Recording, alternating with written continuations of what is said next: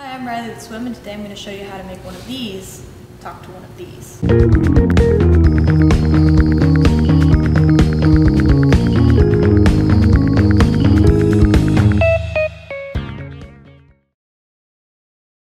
So to start, you'll plug the sensor into the breadboard.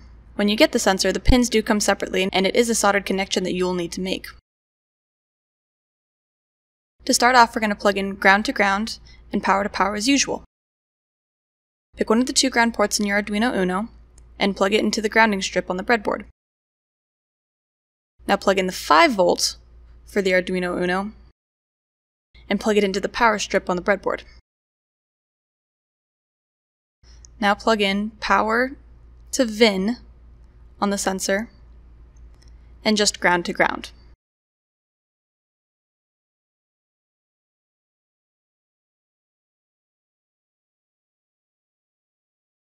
Next up, you'll plug in SCL to A5 on your Arduino Uno and SDA to A4 on the Arduino Uno.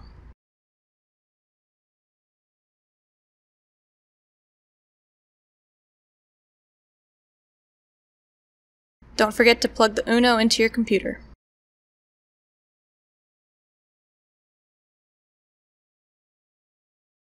And it's that simple.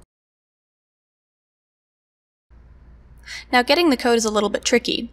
You will need to download 4 separate zip file libraries in order to make this work. You can get the libraries off of our website, which is linked in the description below. We also have the full code there. Make sure you keep all of those libraries as a zip file. Once you've opened up your Arduino application, go to Sketch, Include Library, and Add Zip Library. Make sure you save the library somewhere where you can easily find it.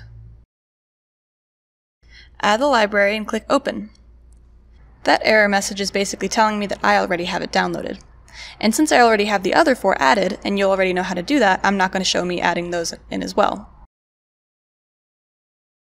Let's go back to the code, and I'm simply going to take all of this and copy-paste it.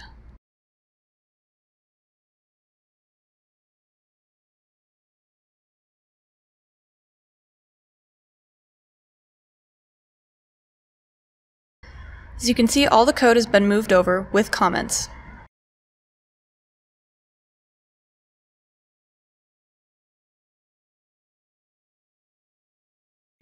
I'm going to delete the extra void loop and everything, since that was already included in the copy-paste.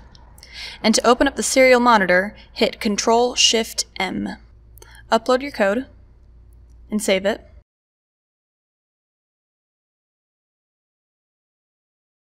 And now, as you can see, as we turn the sensor, all of the information that it picks up is reading in our serial monitor.